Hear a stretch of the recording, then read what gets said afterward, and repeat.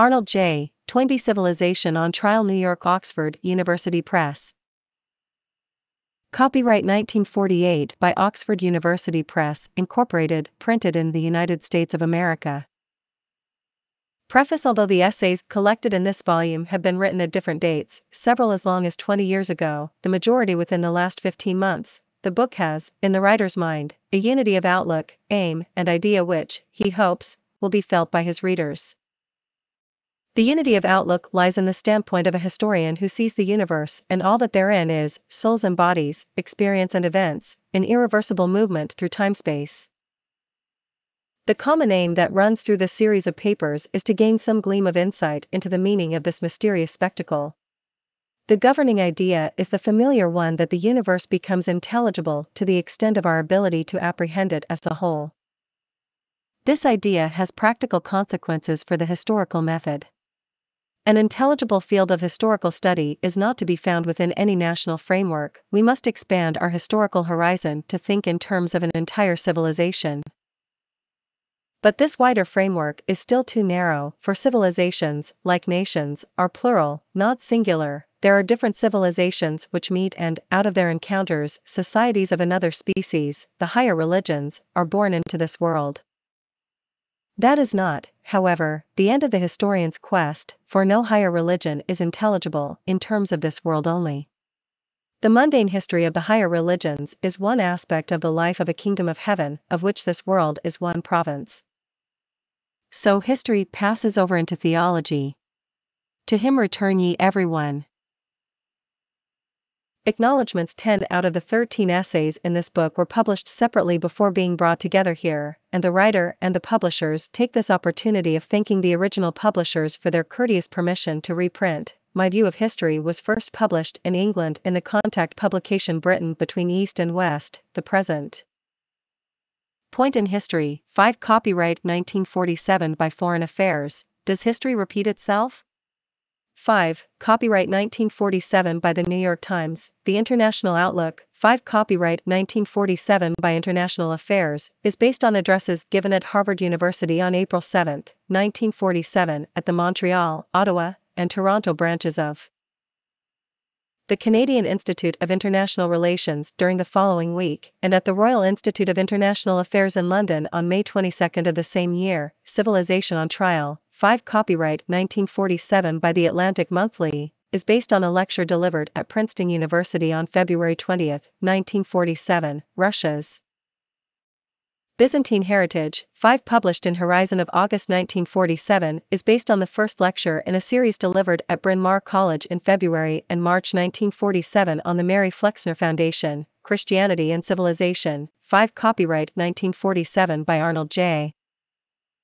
Toynbee, Pendle Hill Publications, is based on the Burge Memorial Lecture for that year, which was delivered in the Sheldonian Theatre at Oxford on May 23, 1940, at a critical moment, as it happened, in the history of both the lecturer's own country and the world. The Meaning of History for the Soul. 5 Copyright 1947 by Christianity in Crisis, is based on a lecture delivered at Union Theological Seminary, New York, on March 19, 1947. The Greco-Roman Civilization. 5 is based on a lecture delivered at Oxford University in the summer term of 1 of the interwar years, in a course organized by Professor Gilbert Murray of Prolegomena to various subjects studied in the Oxford School of Light Ray Humaniores. The Dwarfing of Europe. 5 is based on a lecture delivered in London on October 27, 1926, with Dr. Hugh Dalton in the chair, in a series organized by the Fabian Society on The Shrinking World, Dangers and Possibilities. 5 A. J. Toynbee, January 1948. Contents. 1. My View of History. 3-2. The Present Point in History. 16-3. Does history repeat itself? 29-4. The Greco-Roman Civilization. 42-5. The Unification of the World and the Change in Historical Perspective. 62-6. The Dwarfing of Europe. 97-7. The International Outlook. 126-8. Civilization on Trial. 159. Russia's Byzantine Heritage. 164-10. Islam, the West, and the Future. 184-11. Encounters between Civilizations, 2:13-12. Christianity and Civilization, 2:25-13. The Meaning of History, for the Soul, 253. 1. My view of history. My view of history is itself a tiny piece of history, and this mainly other people's history and not my own, for a scholar's lifework is to add his bucketful of water to the great and growing river of knowledge fed by countless bucketfuls of the kind. If my individual view of history is to be made at all illuminating, or indeed intelligible, it must be presented in its origin, growth, and social and personal setting. There are many angles of vision from which human minds peer at the universe. Why am I a historian, not a philosopher or a physicist? For the same reason that I drink tea and coffee without sugar. Both habits were formed at a tender age by following a lead from my mother. I am a historian because my mother was one before me, yet at the same time I am conscious that I am of a different school from hers. Why did I not exactly take my mother's cue? First, because I was born by my mother into the next generation to hers, and my mind was, therefore, not yet set hard when history took my generation by the throat in 1914, and, secondly, because my education was more old-fashioned than my mother's had been.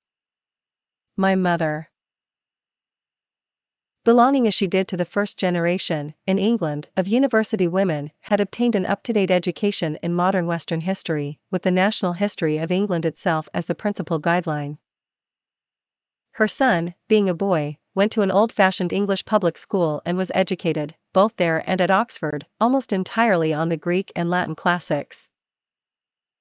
For any would-be historian, and especially for one born into these times, a classical education is, in my belief, a priceless boon. As a training ground, the history of the Greco-Roman world has its conspicuous merits.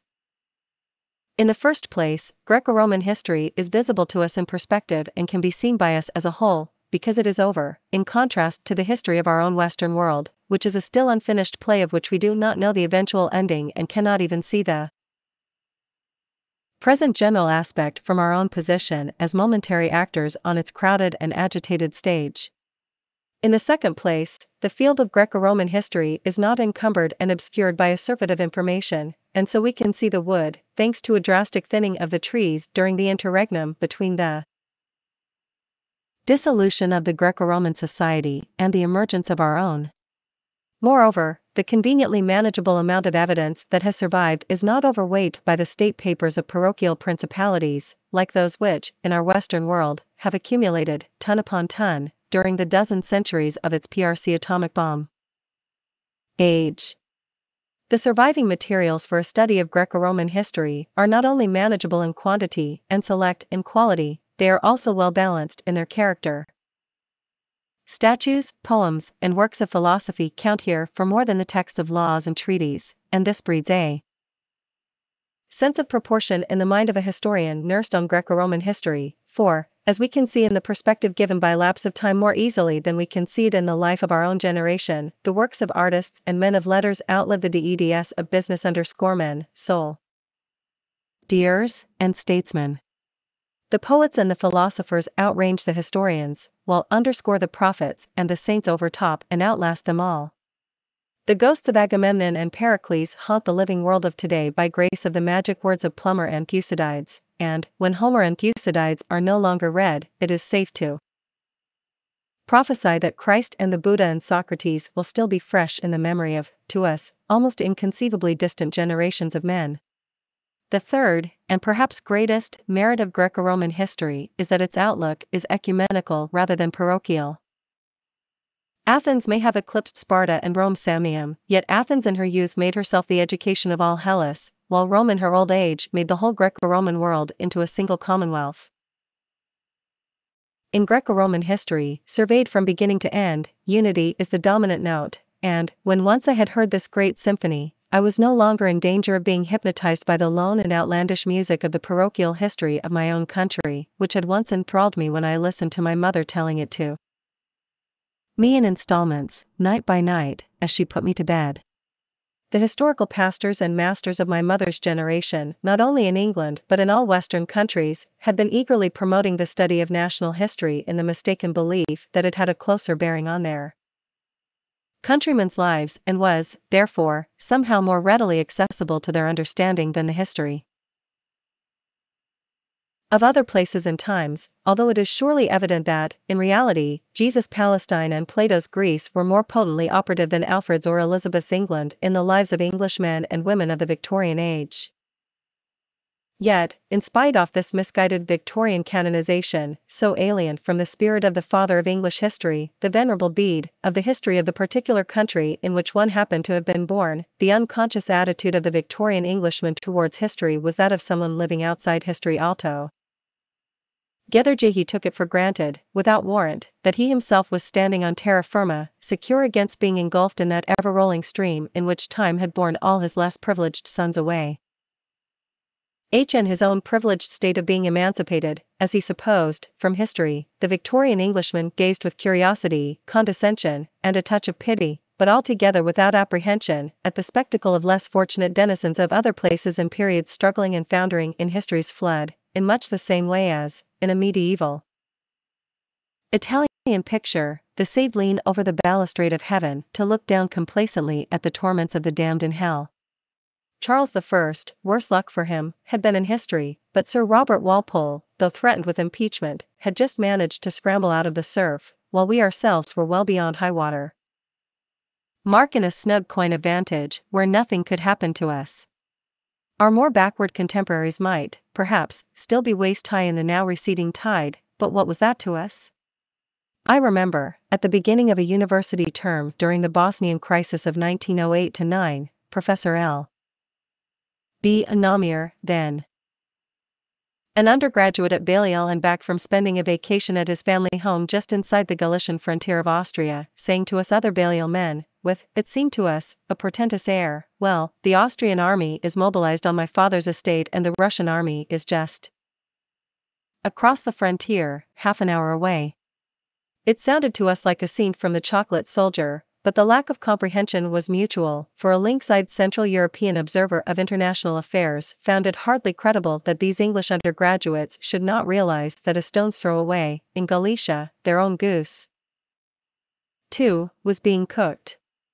Hiking round Greece 3 years later on the trail of Epaminondas and Philopoemen and listening to the talk in the village cafes, I learned for the first time of the existence of something called the foreign policy of Sir Edward Grey. Yet, even then, I did not realize that we too were still in history after all. I remember feeling acutely homesick for the historic Mediterranean as I walked, one day in 1913, along the Suffolk coast of a grey and uneventful North Sea. The General War of 1914 overtook me expounding Thucydides to Balliol undergraduates reading for light ray humaniores, and then suddenly my understanding was illuminated.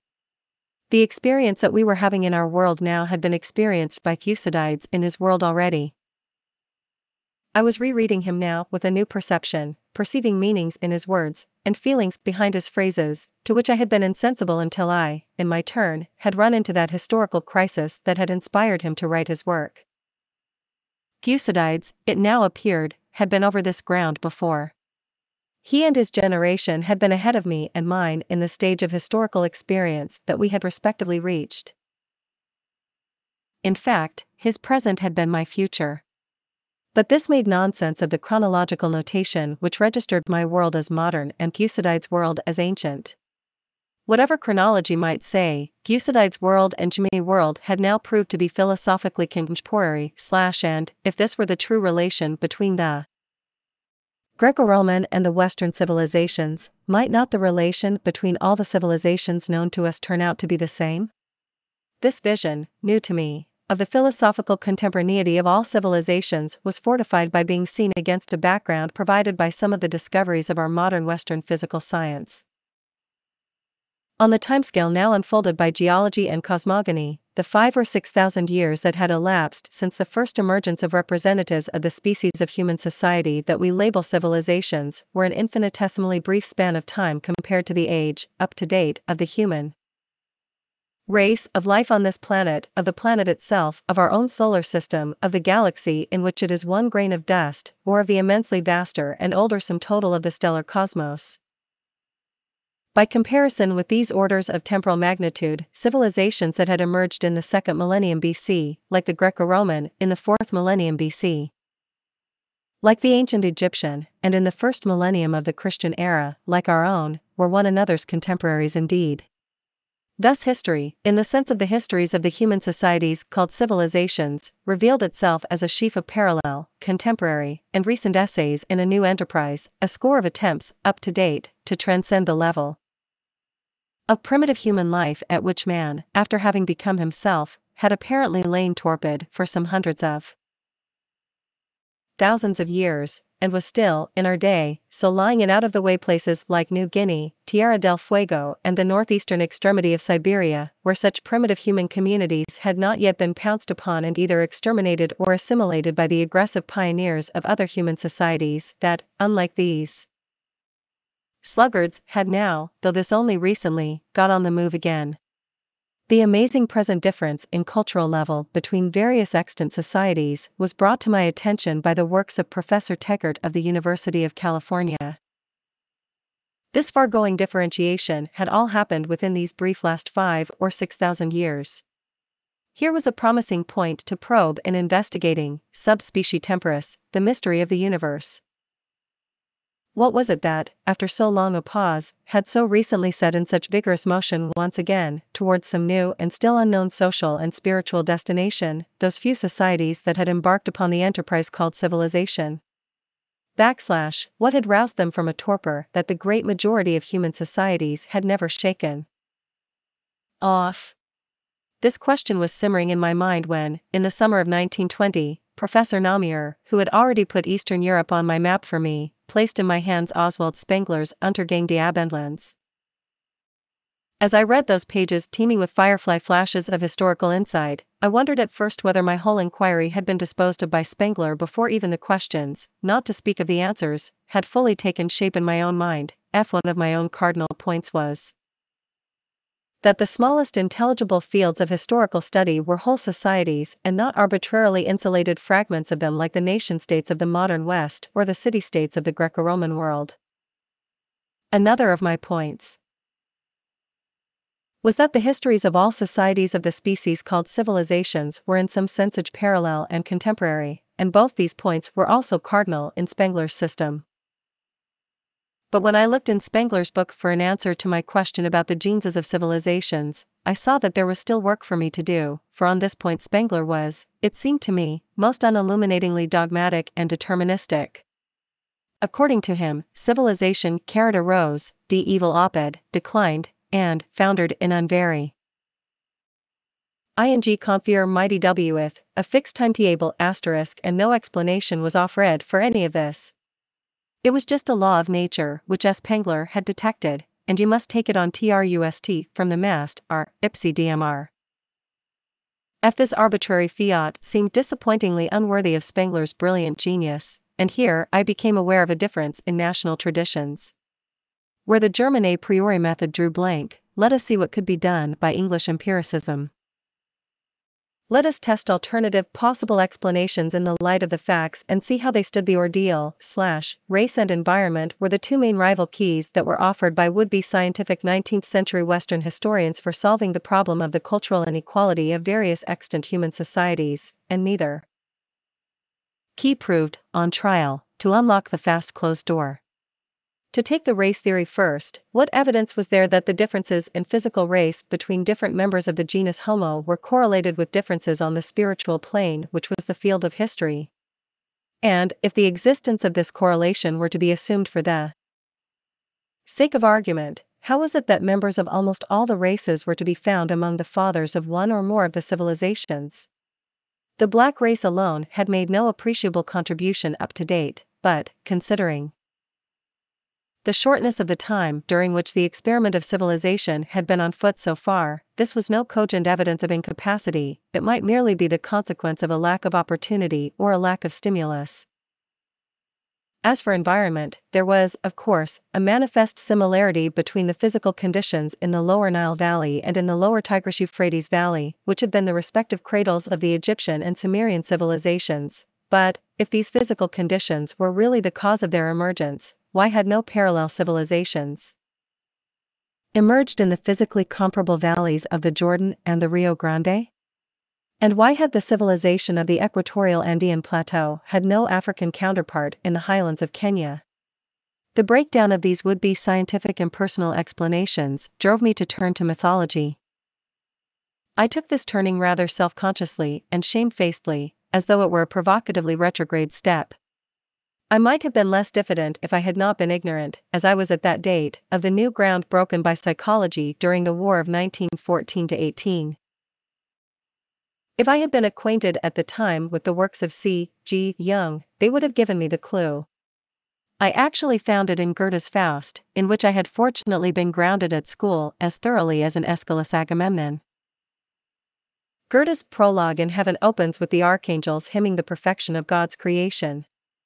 But, just because his works are perfect, the Creator has left himself for scope for any further exercise of his creative powers, and there might have been no way out of this impasse if Mephistopheles, created for this very purpose, had not presented himself before the throne and challenged God to give him a free hand to spoil, if he can, one of the Creator's choicest works. God accepts the challenge and thereby wins an opportunity to carry his work of creation forward. An encounter between two personalities in flick form of challenge and response. Have we not here the flint and steel, by whose mutual impact the creative spark is kindled? In Goethe's exposition of the plot of the Diviva coin Media, Mephistopheles is created to be diddled, as the fiend, to his disgust, discovers too late if, in response to the devil's challenge, God genuinely puts his created works in jeopardy, as we must assume that he does, in order to win an opportunity of creating something new. We are also bound to assume that the devil does not always lose. And thus, if the working of challenge and response explains the otherwise inexplicable and unpredictable genesis and growths of civilizations, it also explains their breakdowns and disintegrations. Majority of the score of civilizations known to us appear to have broken down already, and a majority of this majority have trodden to the end the downward path that terminates in dissolution.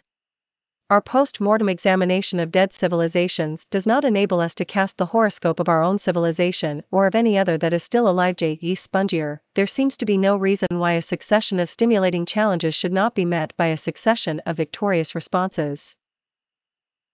Ad infinitum. On the other hand, when we make an empirical comparative study of the paths which the dead civilizations have respectively traveled from breakdown to dissolution, we do here seem to find a certain measure of Spenglerian uniformity, and this, after all, is not surprising. Since breakdown means loss of control, this in turn means the lapse of freedom into automatism, and, whereas free acts are infinitely variable and utterly unpredictable,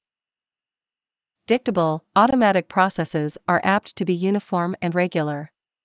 Briefly stated, the regular pattern of social disintegration is a schism of the disintegrating society into a recalcitrant proletariat and a less and less effectively dominant minority. The process of disintegration does not proceed evenly, it jolts along in alternating spasms of rout, rally, and rout. In the last rally, but one, the dominant minority succeeds in temporarily arresting the society's lethal self-laceration by imposing on it the peace of a universal state.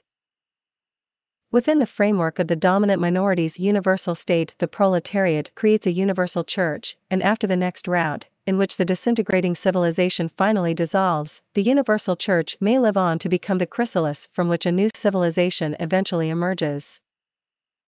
To modern Western students of history, these phenomena are most familiar in the Greco-Roman examples of the Pax Romana and the Christian Church.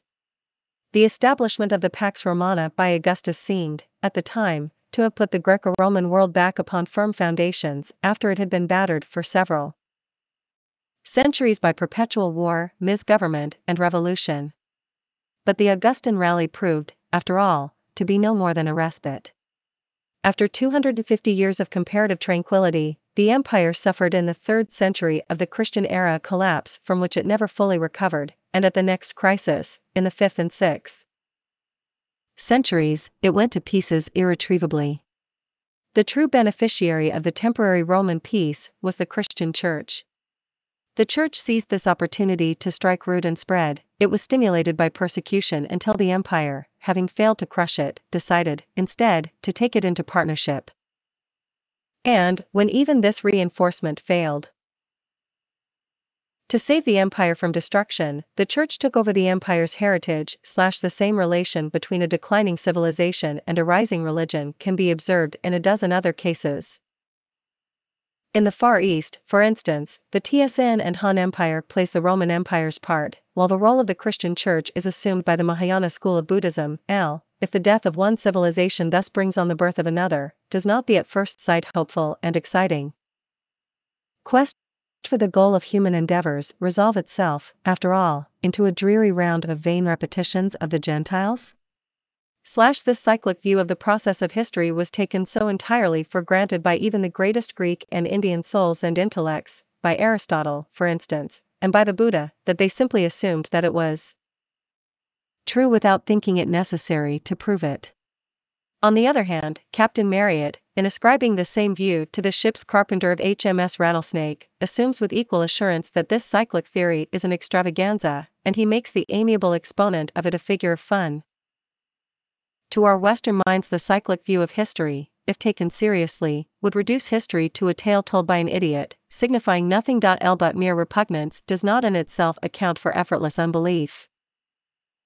The traditional Christian beliefs in hellfire and in the list trump were also repugnant, yet they continued to be believed for generations. For our fortunate Western imperviousness to the Greek and Indian belief in cycles, we are indebted to the Jewish and Zoroastrian contributions to our Weltanschauung. In the visions seen by the prophets of Israel, Judah, and Iran, history is not a cyclic and not a mechanical process. It is the masterful and progressive execution, on the narrow stage of this world, of a divine plan which is revealed to us in this fragmentary glimpse, but which transcends our human powers of vision and understanding in every dimension. Moreover, the prophets, through their own experience, anticipated Aeschylus' discovery that learning comes through suffering, a discovery which we, in our time and circumstances, have been making too. Shall we opt, then, for the Jewish Zoroastrian view of history as against the Greco-Indian? So drastic a choice may not, after all, be forced upon us, for it may be that the two views are not fundamentally irreconcilable. After all, if a vehicle is to move forward on a course which its driver has set, it must be borne along on wheels that turn monotonously round and round. High civilizations rise and fall and, in falling, give rise to others. Some purposeful enterprise, higher than theirs, may all the time be making headway, and, in a divine plan, the learning that comes through the suffering caused by the failures of civilizations may be the sovereign means of progress. Abraham was an emigre from a civilization in extremis, the prophets were children of another civilization in disintegrating Christianity was of he suffering s of a disintegrating Greco-Roman world. Will some comparable spiritual enlightenment be kindled in the displaced persons who are the counterparts, in our world, of those Jewish exiles, to whom so much was revealed in their painful exile by the waters of Babylon? The answer to this question, whatever the answer may be, is of greater moment than the still inscrutable destiny of our world-encompassing Western civilization. 2. The present point in history. Where does mankind stand in the year 1947 of the Christian era? This question no doubt concerns the whole living generation throughout the world, but, if it were made the subject of a worldwide Gallup poll, there would be no unanimity in the answer. On this matter, if any, quod homines, tot sententiae, so we must ask ourselves in the same breath, to whom is our question being addressed? For example, the writer of the present paper is a middle-class Englishman of 58. Evidently his nationality, his social milieu, and his age, between them, will in large measure determine the standpoint from which he views the world panorama. In fact, like each and all of us, he is more or less the slave of historical relativity. The only personal advantage that he can claim to possess is that he happens also to be a historian, and is therefore at least aware that he himself is a piece of sentient flotsam on the eddying surface of the stream of time. Realizing this, he knows that his fleeting and fragmentary vision of the passing scene is no more than a caricature of the surveyor's chart. God alone knows the true picture. Our individual human apergus are shots in the dark. The writer's mind runs back 50 years, to an afternoon in London in the year 1897. He is sitting with his father at a window in Fleet Street and watching a procession of Canadian and Australian mounted troops who have come to celebrate Queen Victoria's Diamond Jubilee. He can still remember his excitement at the unfamiliar, picturesque uniforms of these magnificent colonial troops, as they were still called in England then, slouch hats instead of brass helmets, grey tunics instead of red. To an English child, this sight gave a sense of new life astir in the world. A philosopher, perhaps, might have reflected that, where there is growth, there is likely also to be decay. A poet, watching the same scene, did, in fact, catch and express an intimation of something of the kind. Yet few in the English crowd, gazing at that march past of overseas troops in London in 1897, were in the mood of Kipling's Recessional.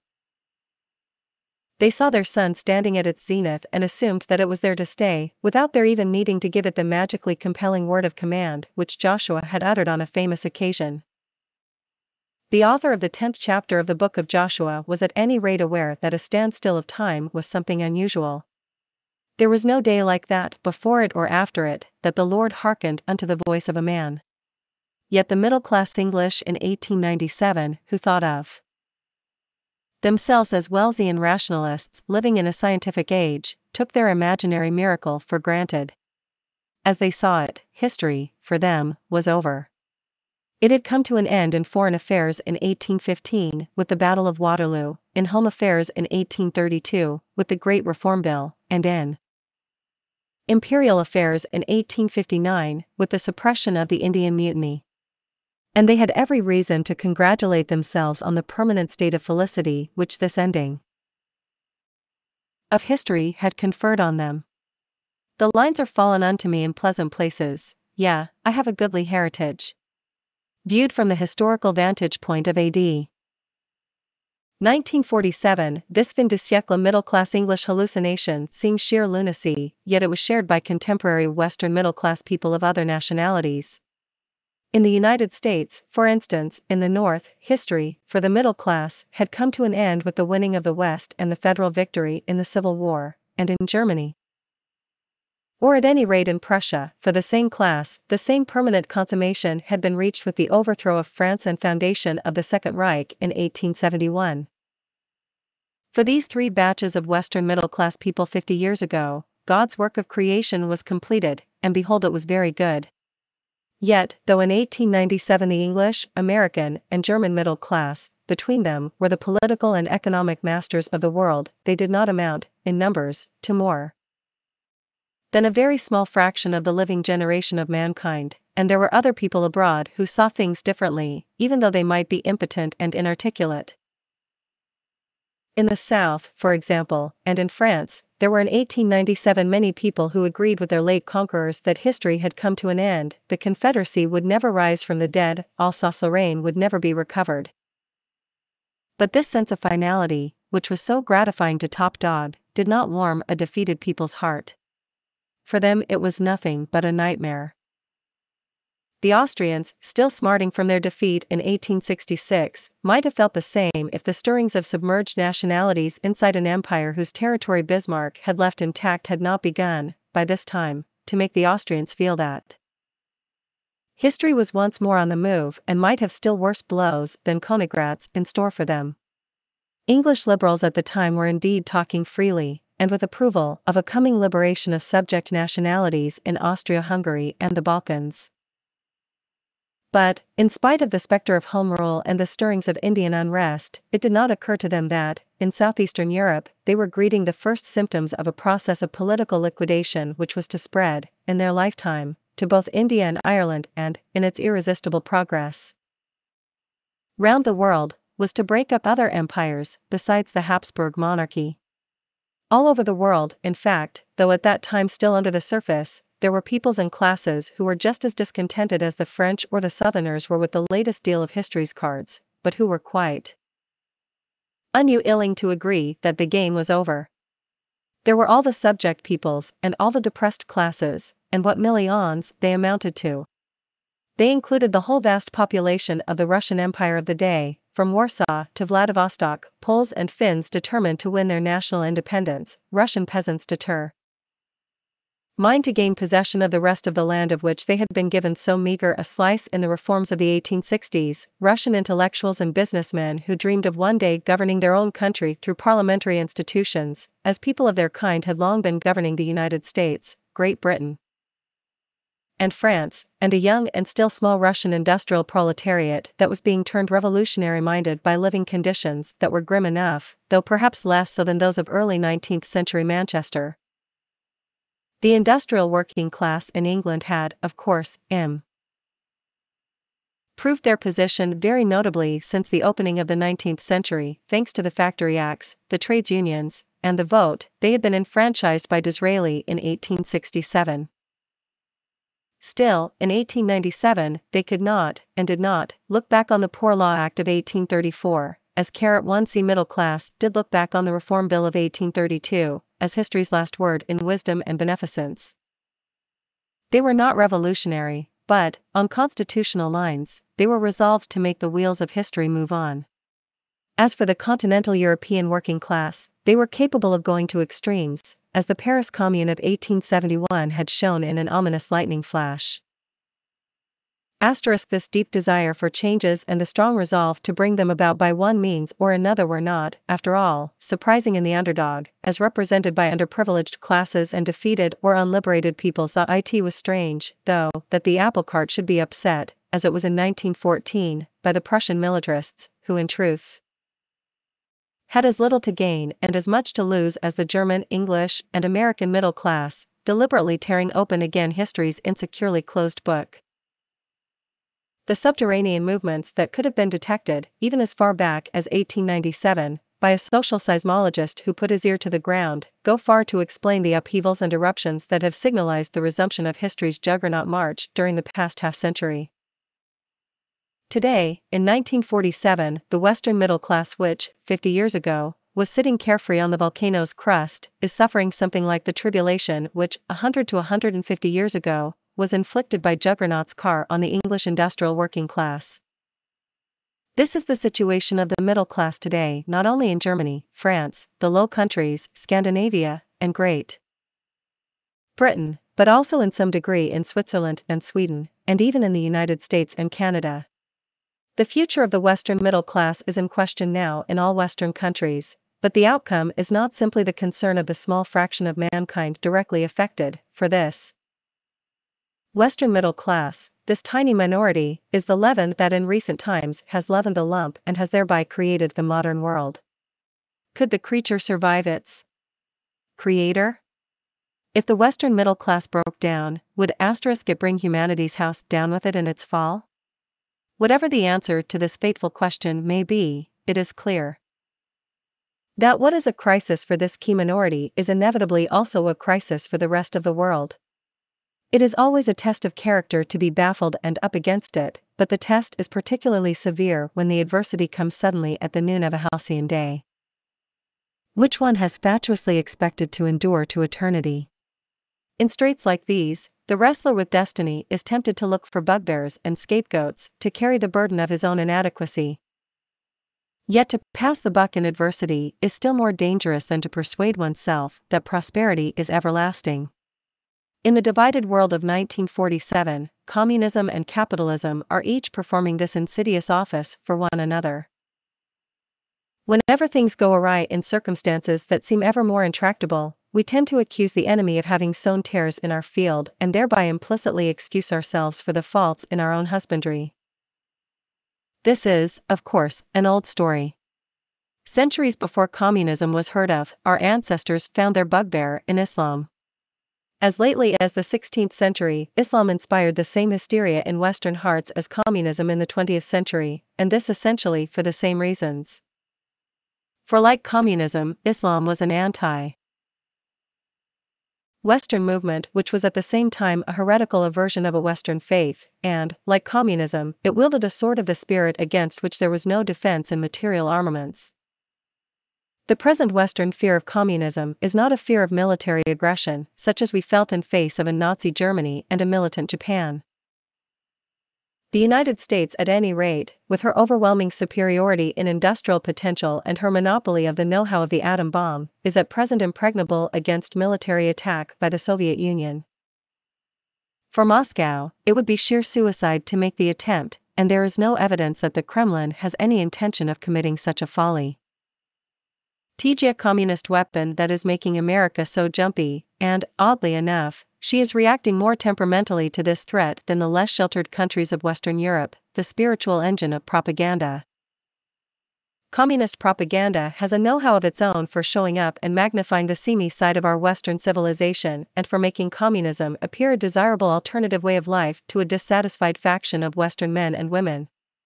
Communism is also a competitor for the allegiance of that great majority of mankind that is neither communist nor capitalist, neither Russian nor Western, but is living at present in an uneasy no-man's land between the opposing citadels of the two rival ideologies.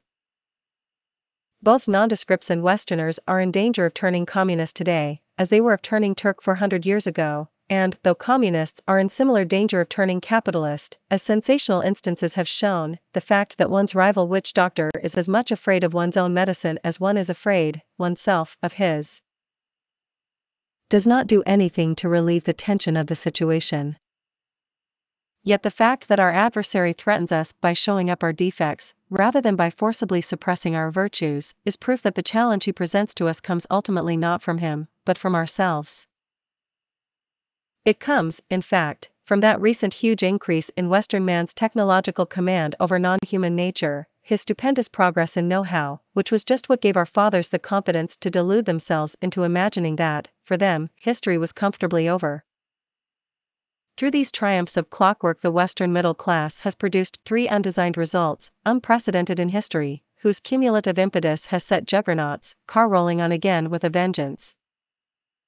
Our Western know-how has unified the whole world in the literal sense of the whole habitable and traversable surface of the globe, and it has inflamed the institutions of war and class, which are the 2 congenital diseases of civilization, into utterly fatal maladies. This trio of unintentional achievements presents us with a challenge that is formidable indeed. War and class have been with us ever since the first civilizations emerged above the level of primitive human life some 5,000 or 6,000 years ago, and they have always been serious complaints. Of the 20 or so civilizations known to modern Western historians, all except our own appear to be dead or moribund, and, when we diagnose each case in extremis or post-mortem, we invariably find that the cause of death has been either war or class or some combination of the two. To date, these 2 plagues they've been deadly enough, in partnership, to kill off 19 out of 20 representatives of this recently evolved species of human society, but, up to now, the deadliness of these scourges has had a saving limit. While they have been able to destroy individual specimens, they have failed to destroy the species itself. Civilizations have come and gone, but civilization, with a big C, has succeeded, each time, in reincarnating itself in fresh exemplars of the type. For, immense though the social ravages of war and class have been, they have not ever yet been all embracing the asterisk. When they have shattered the top strata of a society, they have usually failed to prevent the underlying strata from surviving, more or less intact, and clothing themselves with spring flowers on exposure to the light and air. And when one society has collapsed in one quarter of the world, it has not, in the past, necessarily dragged down others with it. When the early civilization of China broke down in the 7th century BC, this did not prevent the contemporary Greek civilization, at the other end of the Old World, from continuing to rise towards its zenith. And when the Greco-Roman civilization finally died of the twin diseases of war and class in the course of the 5th, 6th, and 7th centuries of the Christian era, this did not prevent a new civilization from successfully coming to birth in the Far East during those same 300 years. Why cannot civilization go on shambling along, from failure to failure, in the painful, degrading, but not utterly suicidal way in which it has kept going for the first few thousand years of its existence? The answer lies in the recent technological inventions of the modern Western middle class. These gadgets for harnessing the physical forces of non-human nature have left human nature unchanged. The institutions of war and class are social reflections of the seamy side of human nature, or what the theologians call original sin, in the kind of society that we call civilization.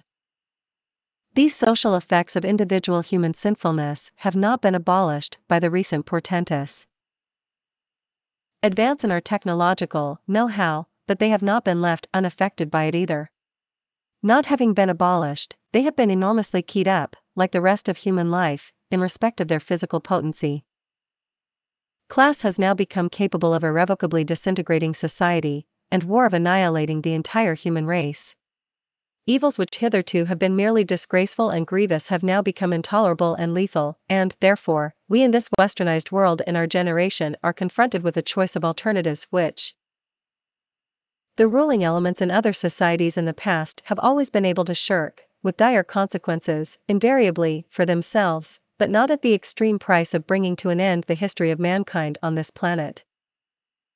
We are thus confronted with a challenge that our predecessors never had to face. We have to abolish war and class, and abolish them now, under pain, if we flinch or fail, of seeing them win a victory over man which, this time, would be conclusive and definitive. The new aspect of war is already familiar to Western minds. We are aware that the atom bomb and our many other new lethal weapons are capable, in another war, of wiping out not merely the belligerents, but the whole of the human race. But how has the evil of class been heightened by technology? Has not technology already notably raised the minimum standard of living, at any rate in countries that have been specially efficient or specially fortunate in being endowed with the riches of nature and being spared the ravages of war? Can we not look forward to seeing this rapidly rising minimum standard raised to so high a level, and enjoyed by so large a percentage of the human race, that the even greater riches of a still more highly favored minority will cease to be a cause of heart burning? The flaw in this line of reasoning is that it leaves out of account the vital truth that man does not live by bread alone. However high the minimum standard of his material living may be raised, that will not cure his soul of demanding social justice, and the unequal distribution of this world's goods between a privileged minority and an underprivileged majority has been transformed from an unavoidable evil into an intolerable injustice by the latest technological inventions of Western man. When we admire aesthetically the marvelous masonry and architecture of the Great Pyramid or the exquisite furniture and jewelry of Tutankhamun's tomb, there is a conflict in our hearts between our pride and pleasure in such triumphs of human art and our moral condemnation of the human price at which these triumphs have been bought, the hard labor unjustly imposed on the many to produce the fine flowers of civilization for the exclusive enjoyment of a few who reap where they have not sown. During these last 5,000 or 6,000 years, the masters of the civilizations have robbed their slaves of their share in the fruits of society's corporate labors as cold-bloodedly as we rob our bees of their honey.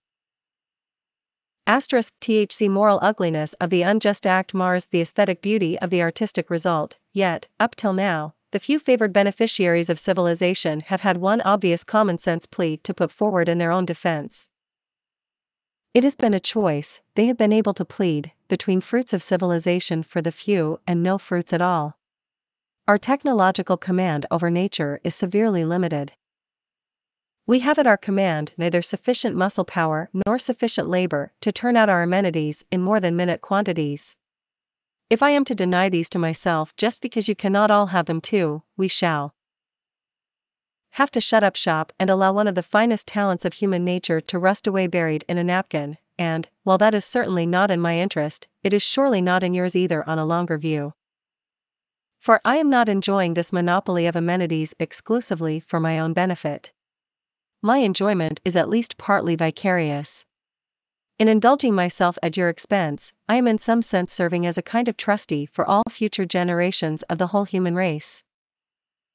His plea was a plausible one, even in our technologically go-ahead Western world, down to the 18th century inclusive, but our unprecedented technological progress in the last 150 years has made the same plea invalid today.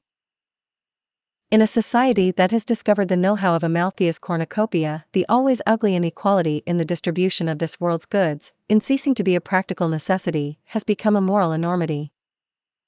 Thus the problems that have beset and worsted other civilizations have come to a head in our world today.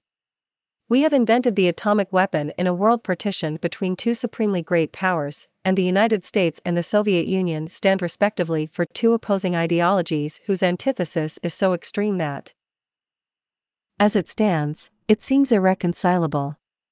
Along what path are we to look for salvation in this parlous plight, in which we hold in our hands the choice of life or death, not only for ourselves, but for the whole human race? Salvation perhaps lies, as so often, in finding a middle way, ** in politics.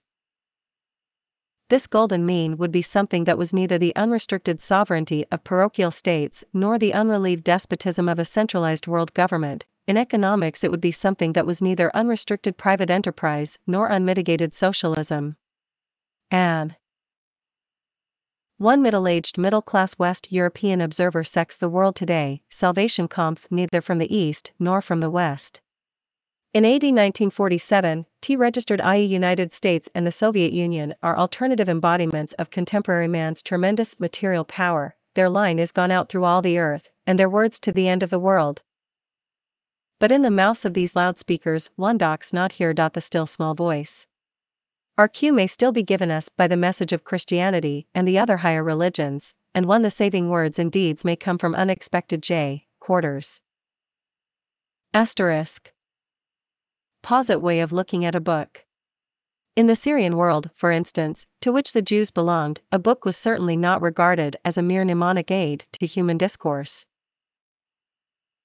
It was revered as the revealed Word of God, a sacred object, in which every jot and tittle on the written page had a magical potency and therefore an immeasurable importance.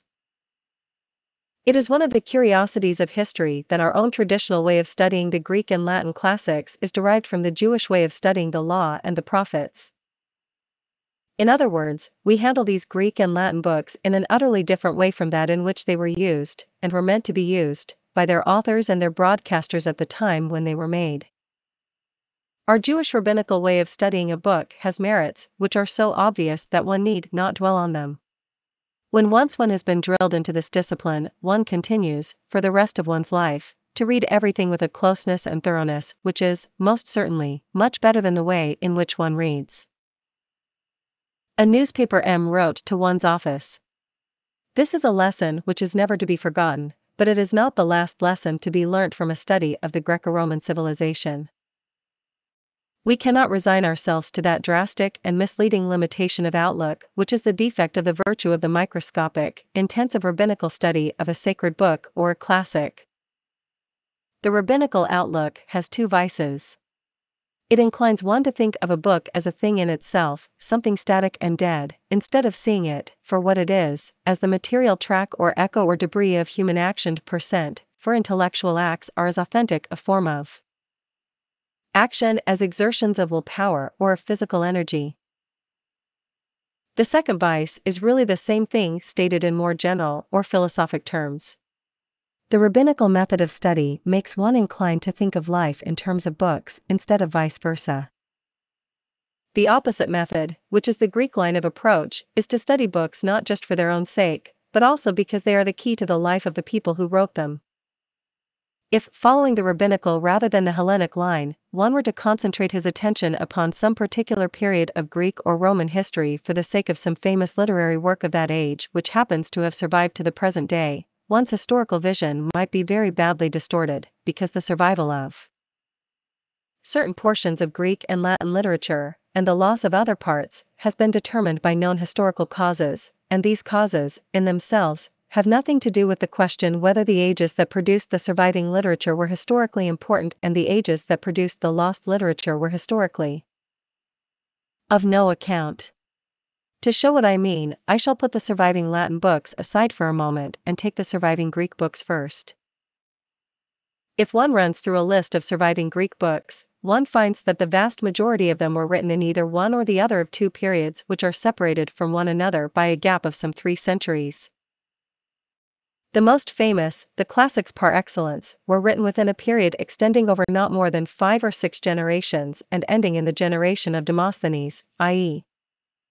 approximately between 480 and 320 BC. But there is another surviving group which begins in the last century BC with writers like Diodorus Siculus and Strabo. This later group of surviving Greek authors is perhaps larger in bulk than the earlier group, and it contains such famous names as Plutarch and Lucian and Arrian and Epictetus and Marcus Aurelius. Substantially, our surviving Greek literature dates either from the classical or from the imperial age. The surviving works of the intervening Hellenistic age are either short or fragmentary. Why is this? The selection looks odd and arbitrary at first sight, but we happen to know the reason for it.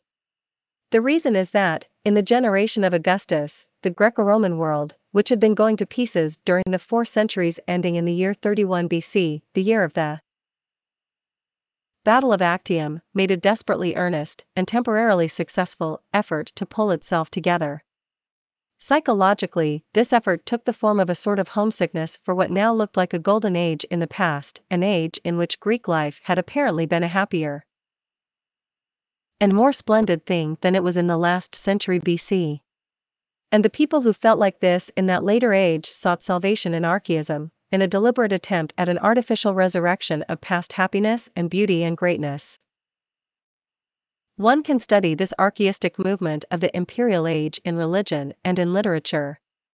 In literature, it led people to repudiate the modem Hellenistic style, to admire and study the medieval Attic style, and to become indifferent to the preservation of Greek books which were not either the Attic originals themselves or else ultra modern Neo-Attic imitations of them.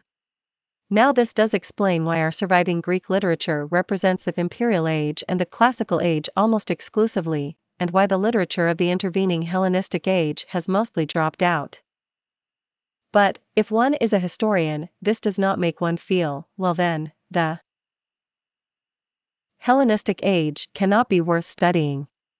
On the contrary, the historian thinks to himself, this difference in the degree of happiness and success and civilization between the Greco-Roman world in the last century BC and the Greek world in the 5th century BC is something extraordinary, and something terrible, for the people in the last century BC were plainly right.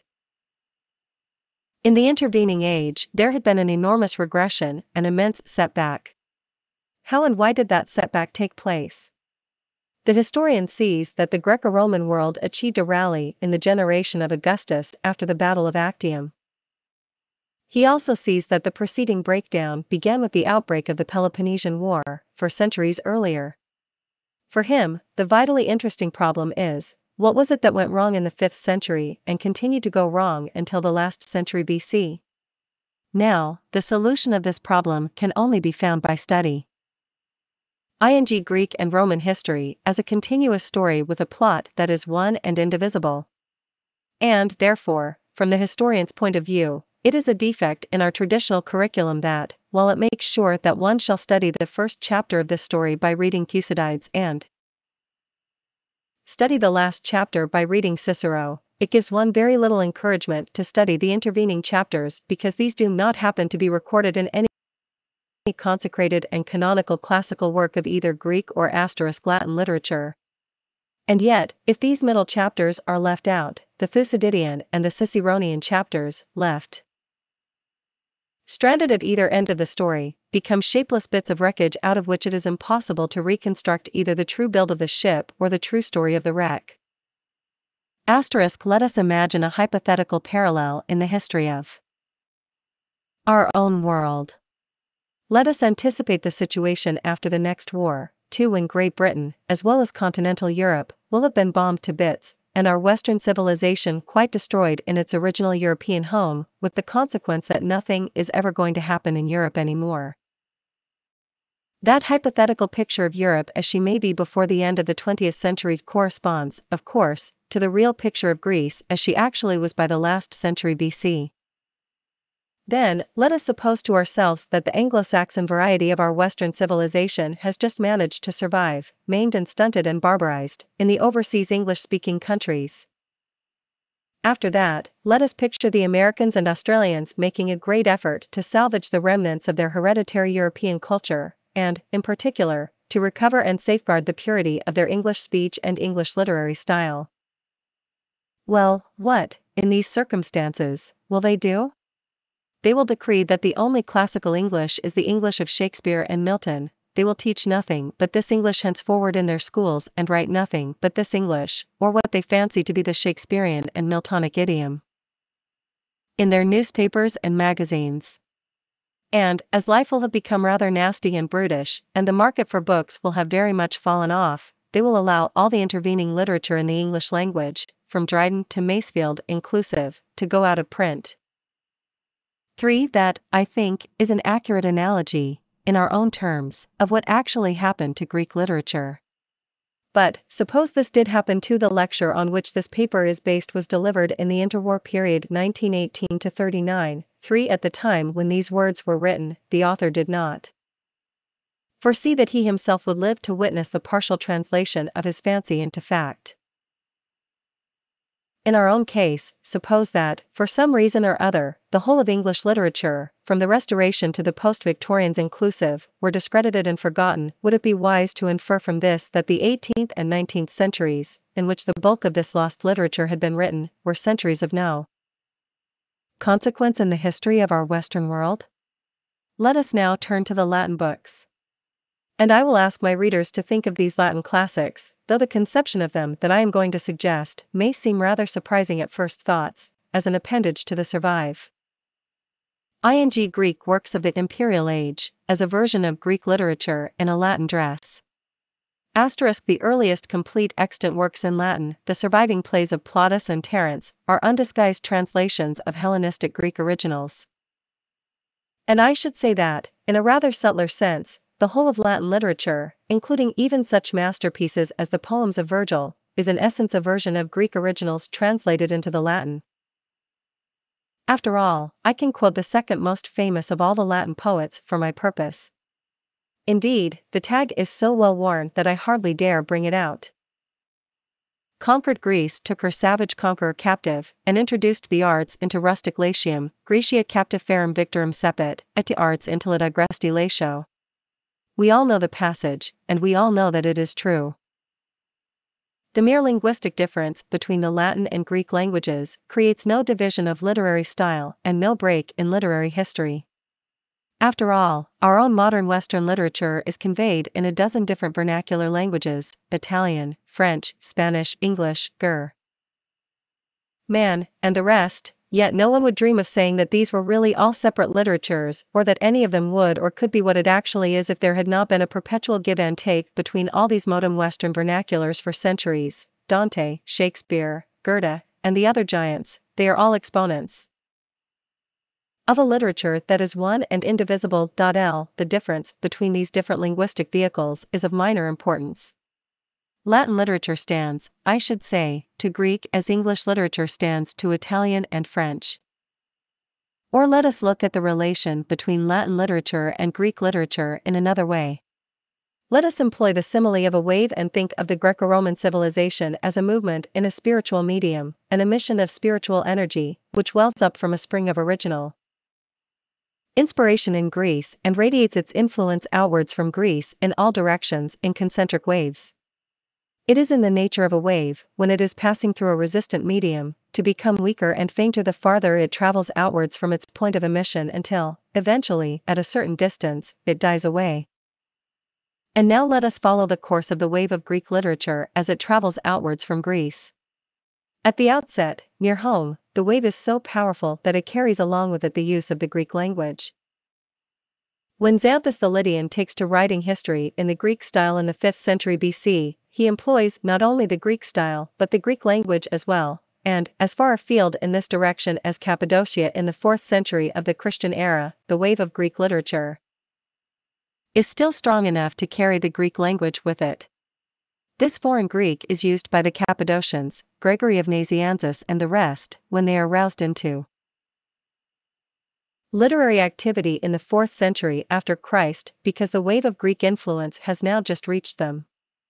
But, a century or so later, when the same wave, traveling still farther afield, reaches Syria and Armenia, it has become so weak that it has had to leave the Greek language behind, and the literature which is now produced, under Greek influence, by Syrians and Armenians is written not in Greek, but in the Syriac and Armenian languages.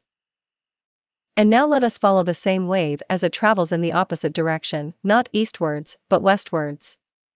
In this direction, when it reaches Sicily, it is still so strong that it simply sweeps away the non-Greek local language of the native Sicilians.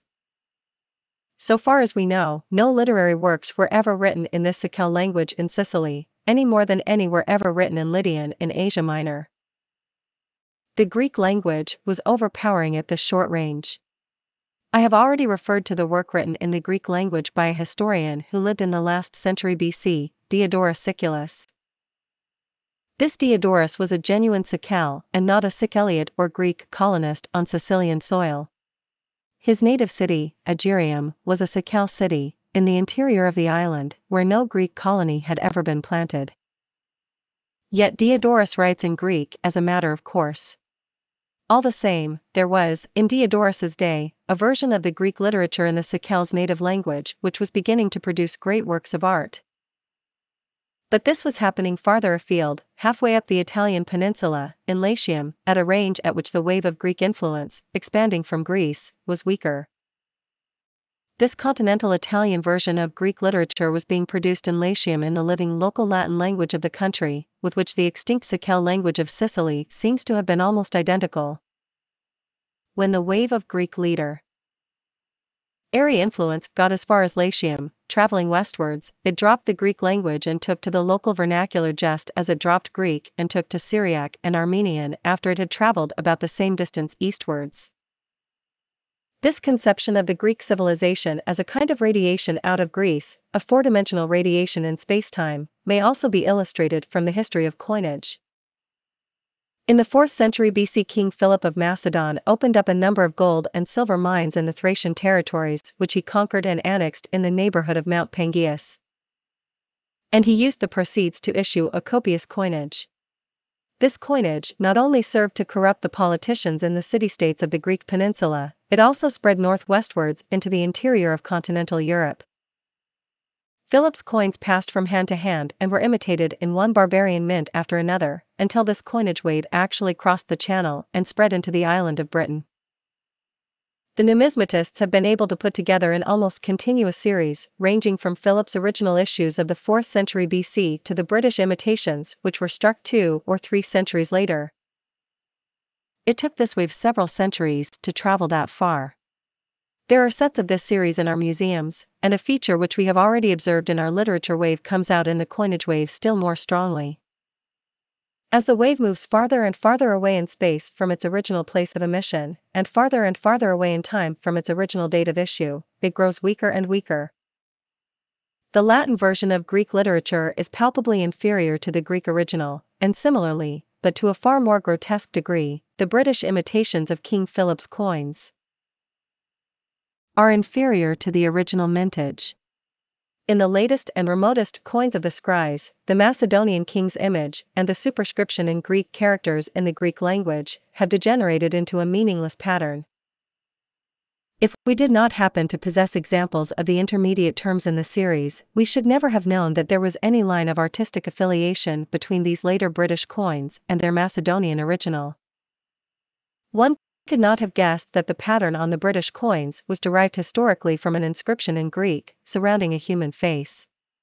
Before we throw aside this simile of radiation, we may remind ourselves of another wave of Greek civilization which has had a different and more surprising, and to my mind much more interesting, outcome. When one looks at a modern Japanese print or at a medieval Chinese painting, dating, say, from the period of the Sung dynasty, one is not immediately reminded of the Greek style of art. Indeed, one's first impression is that he is face to face here with an art that is even more foreign from the Greek than it is from our own. And yet, if we take some Far Eastern work of art from the Far Eastern artistic Golden Age, say, the 5th to the 13th centuries of the Christian era, we can do the same thing that we have done already with those British coins of the last century BC. We can bring together a continuous series of works of art which stretches backwards in time from the 2nd millennium of the Christian era, and westwards in space from China through the Darim Basin and the Oxus and Jaxartes Basin and Afghanistan and Persia and Iraq and Syria and Asia Minor, until we arrive at the same point in space and time to which we are led back in our series of coin types, that is to say, back to the classical art of Greece in the age before RHE generation of Alexander. As we travel back over the wake of this wave, a Japanese portrayal of the Buddha melts into a Greek portrayal of Apollo by insensible degrees.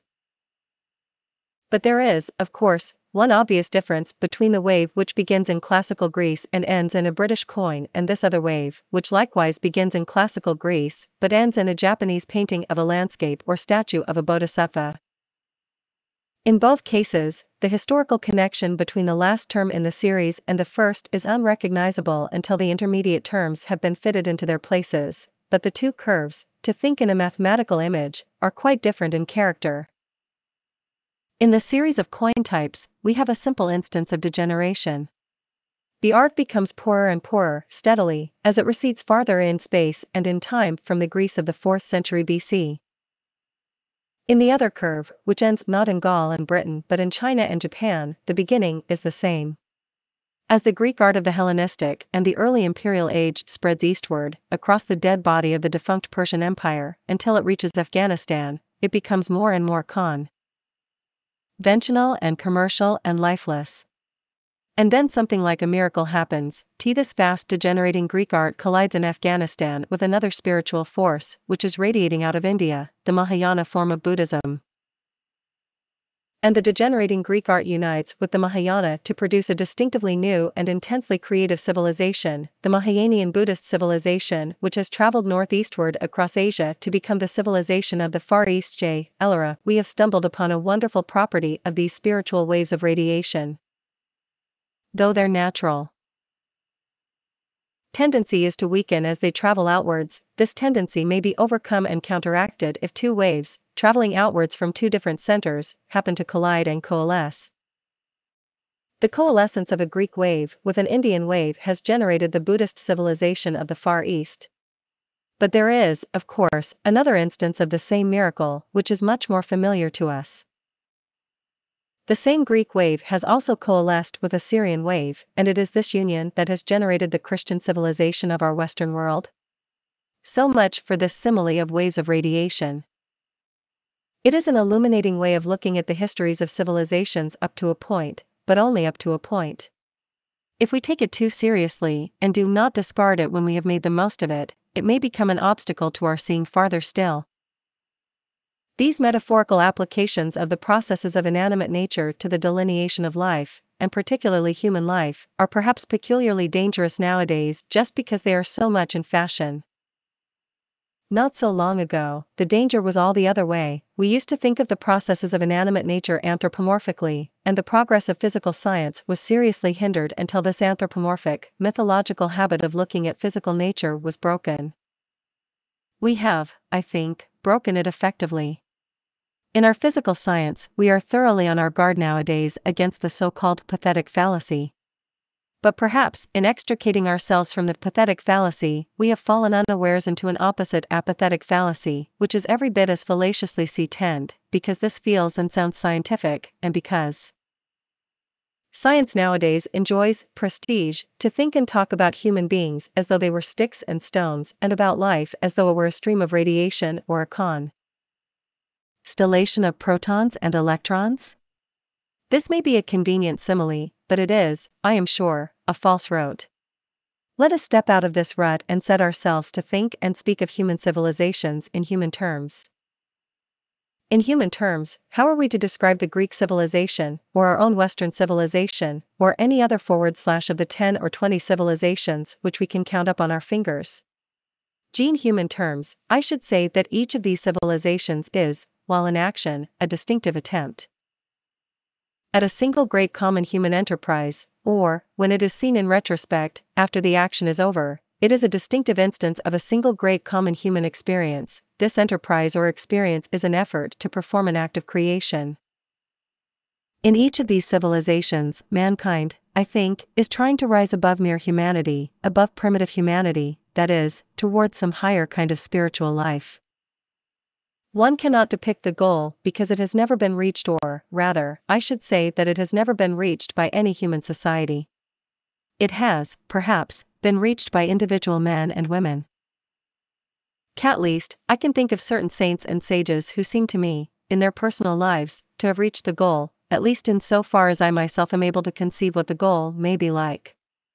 But if there have been a few transfigured men and women, there has never been such a thing as a civilized society.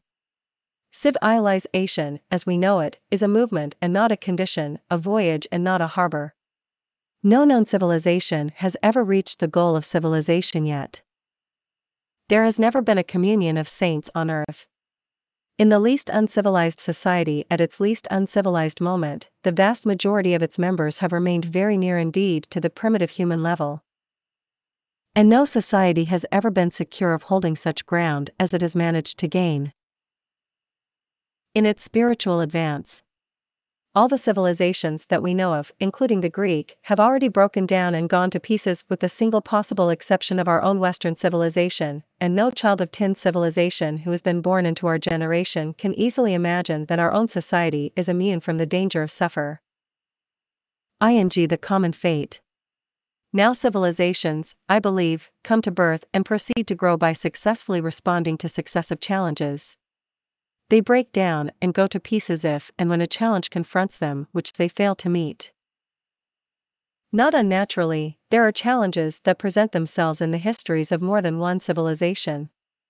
And the peculiar interest of Greco-Roman history for us lies in the fact that the Greek civilization broke down in the 5th century BC. Through failing to find a successful response to the very challenge which is confronting our own Western civilization in our own lifetime. If we unwind the scroll of Greek history, we find ourselves studying both the presentation of this fateful challenge and the disastrous failure to discover an answer to it. In order to suggest what this challenge was, I must recall the salient events in the history of the Greek world before the outbreak of the Peloponnesian War in 431 UC. The first event is the creation of the city-states that brought law and order out of a social interregnum in the coastlands of the Aegean Sea, which had followed the downfall of the Minoan maritime empire.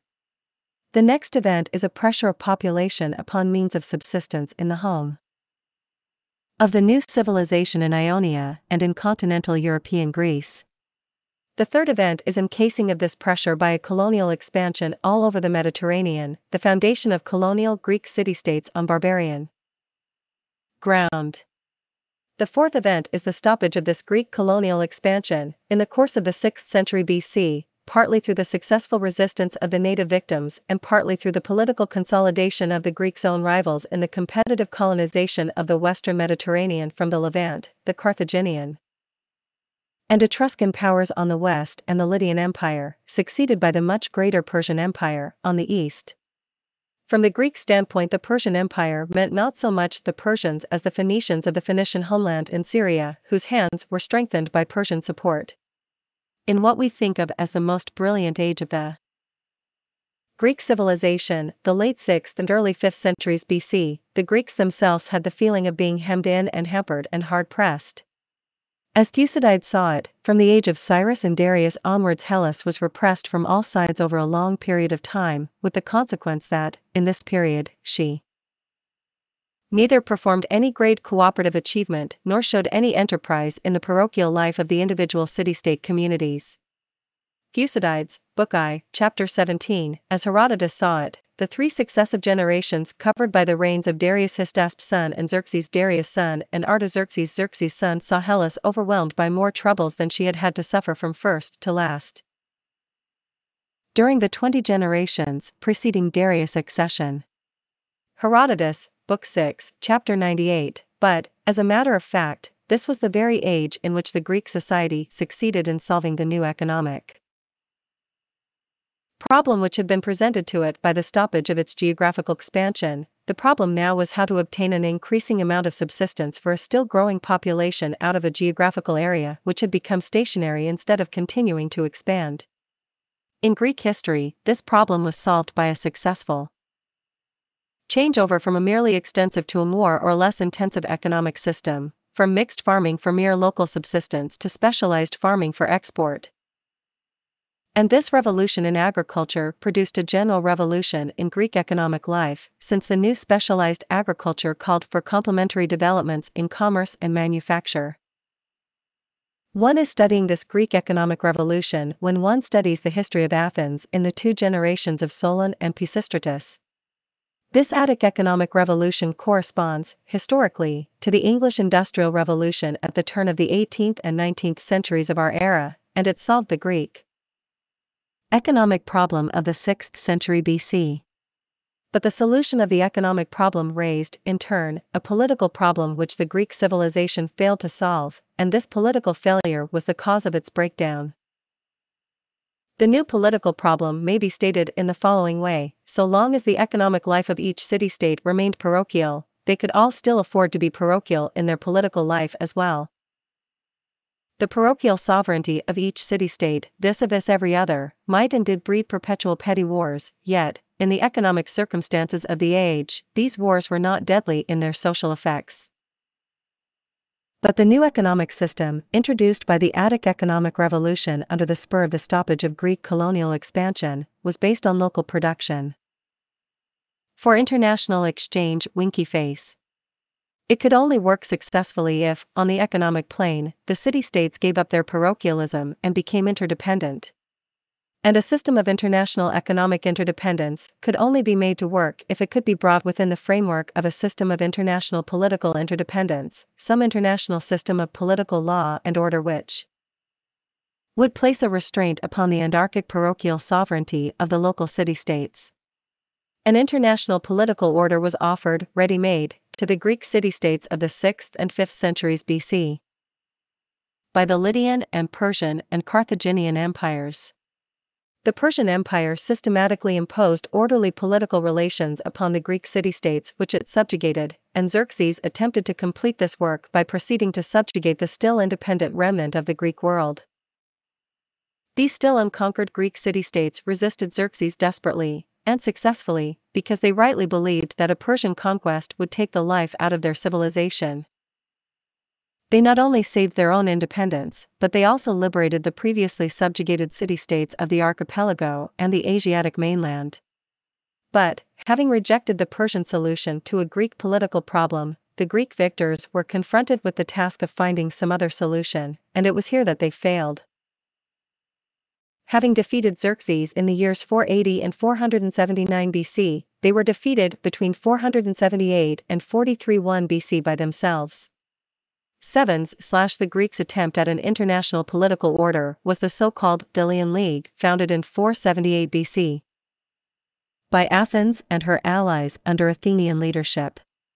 And it is worth noticing, in passing, that the Delian League was modeled on a Persian pattern. One sees this if one compares the accounts of the system which the Athenian statesman Aristeas induced the liberated cities to accept in 478 BC. With the account, in Herodotus Book 6, Chapter 42, of the system which had been imposed upon these selfsame cities by the Persian authorities after the suppression of the so-called Ionian Revolt some 15 years before. But the Delian League failed to achieve its purpose. And the old political anarchy in the relations between the sovereign independent Greek city-states broke out again under new economic conditions which made this anarchy not merely harmful but deadly. The destruction of the Greco-Roman civilization era, the failure to replace an international anarchy by some kind of international law and order, occupies the history of the 400 years from 431 to 31 BC. After these 4 centuries of failure and misery there came, in the generation of Augustus, a partial and temporary rally. The Roman Empire, which was really an international league of Greek and other, culturally related, city-states, may be regarded as a tardy solution of the problem which the Delian League had failed to solve. But the epitaph of the Roman Empire is, to lack. The Greco-Roman society did not repent until it had inflicted mortal wounds on itself with its own hands. The Pax Romana was a peace of exhaustion, a peace which was not creative and therefore not permanent. LTO was a peace and an order that came 4 centuries after its due time. One has to study the history of those 4 melancholy intervening centuries in order to understand what the Roman Empire was and why it failed. My conclusion is that we should look at this story as a whole. It is only when it is viewed as a whole that it throws its light upon our own situation in our own world in our day. But, if one does succeed in obtaining this light from it, it proves, experto creed, to be most amazingly illuminating.